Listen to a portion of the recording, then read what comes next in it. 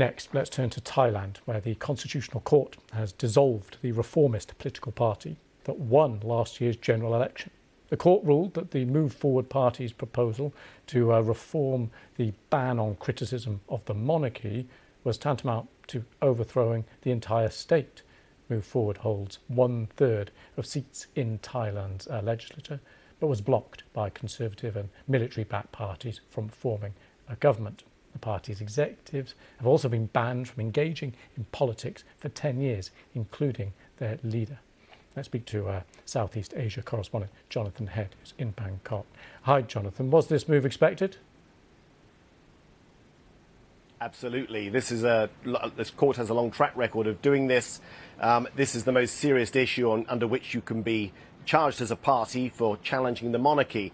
I mean, there's a disconnect here between large numbers of Thais who want a discussion about the monarchy, or at least want the possibility of change. And they were the people who came out in huge numbers to vote for Move Forward and its very broad reformist agenda. By most standards, very moderate. I mean, remember, the only part of the monarchy they wanted to touch was the law that criminalises any kind of criticism of the monarchy, and all they really wanted to do there was to make the sentences less harsh.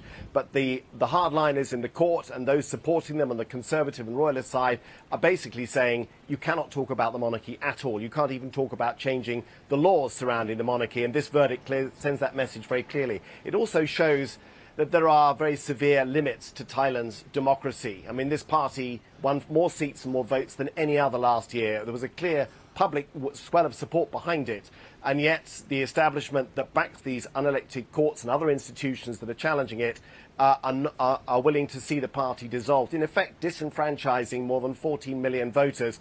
Although the MPs who have not been banned from politics will be allowed to reform under a new party name and continue their role in opposition in a smaller bloc, so they're not completely stopped from going forward. But it is, I think, for many Thais who believe in change, a very serious setback, this verdict. And Jonathan, just talk to us then about the political system, about what blocs actually hold power there. Well, it's a very interesting challenge to describe it. I mean, Thailand is on paper a constitutional monarchy. On paper, the monarch is a symbolic monarch, much like Britain's monarchy, and there is a parliament that operates very similar to the one that you see in Britain. In practice, though, the monarchy is very wealthy, it's very powerful, it's quite unaccountable. I mean, there's a lot we don't know about it, and broadly speaking, if the palace or people around it want something, most Thais accept that that will get done, that's where real power lies. It also lies very much with a highly politicised army, which has launched 20 coups in modern history in Thailand and intervened relatively recently, only 10 years ago, and ran a government for 5 years. That, plus some very, very powerful businesses, is really where power lies. And what this verdict shows, Thais, is you can vote in elections, and Thailand has free elections and very competitive ones, but that the ultimate result, even if you get an elected government, that party may not be able to form an administration, as in the case of Move Forward, or may even end up being banned completely, as we've seen with this verdict today. OK, Jonathan, thanks for that.